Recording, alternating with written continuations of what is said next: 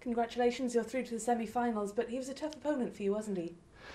Yeah, it was a tough match, also mentally, because I won a tough first set, and then I lost a little bit of concentration in the middle of the second set, and he was calling the trainer and sometimes not moving. So it was not easy, especially mentally, and but I think I handled it pretty well in the third set, and in the end I played some good tennis.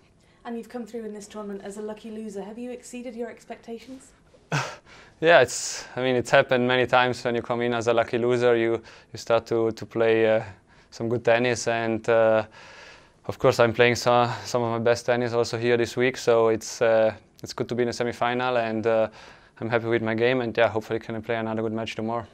You say you're playing your best tennis at the minute. Of course, in your next match you'll face Roger Federer. Will you need to find another level?